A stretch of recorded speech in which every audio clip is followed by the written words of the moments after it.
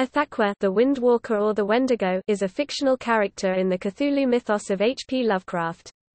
The titular creature debuted in August Derleth's short story, Ithaqua, which was based on Algernon Blackwood's tale The Wendigo.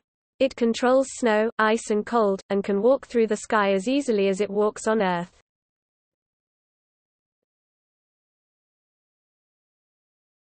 Ithaqua in the mythos.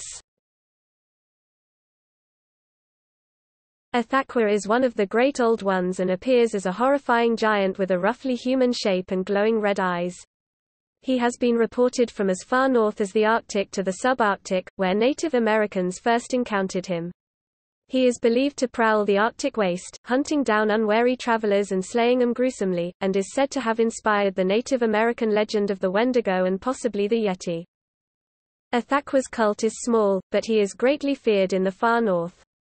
Fearful denizens of Siberia and Canada often leave sacrifices for Ithaqua, not as worship but as appeasement. Those who join his cult will gain the ability to be completely unaffected by cold. He often uses Shantaks, a dragon-like, lesser race, as servitors. A race of subhuman cannibals, the Nofkas, also worshipped him, along with Rant-a-Goth and Afum-Jar. Ithaqua figures prominently in Brian Lumley's Lovecraft-based Titus Crow series, ruling the ice world of Borea.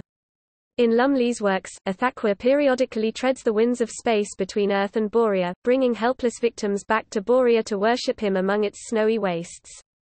He frequently attempts to reproduce with humanoid females, hoping to create offspring which can surpass his own limitations, imposed by the elder gods, and so help free the rest of the Great Old Ones.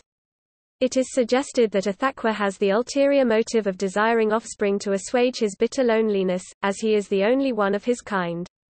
None of his surviving offspring to date has accommodated him, all turning against him at some point.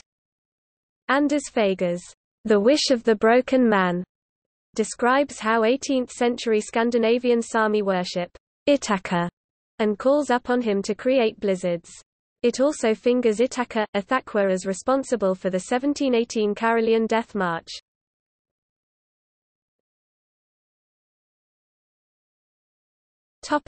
See also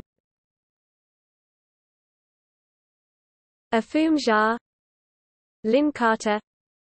Notes